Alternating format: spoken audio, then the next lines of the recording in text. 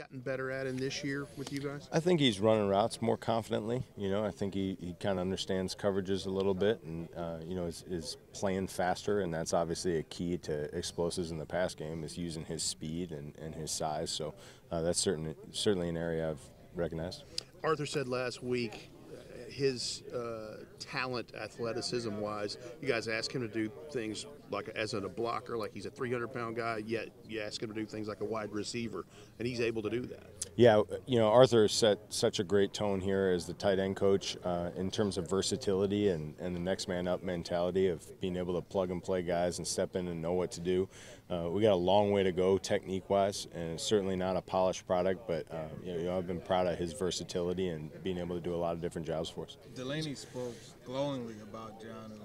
Jonnu, yesterday when I spoke to him, it was the reverse. How much have you seen that relationship kind of develop since you've been here? And what type of impact has that had on Jonnu? Yeah, Delaney does such a great job with those guys, being a mentor for them and helping them see around corners of some things that he dealt with early in his career. And he's a pro's pro. I mean, you don't play as long as Delaney has without doing it the right way. And, I think he realizes he's at that phase in his career where he's got to start paying it back to the young guys like people probably did for him early in his career. So it's great to see that relationship. Really, the whole room has a great chemistry. It's a fun room to coach. It's very discussion-oriented.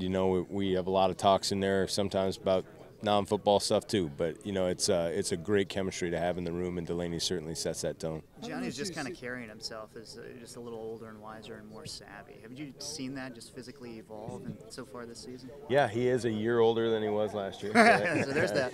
There's that. No, I think it goes with that confidence thing. And I think when you build confidence in yourself, it's because you've done the reps, you've executed things the right way. I don't think you can gain confidence from just thinking about doing it the right way. And so each time he has success, he's able to build on that confidence a little bit more, and that helps him play fast and play strong and play intentional, which it's been fun to see him grow. Again, long way to go, but step in the right direction.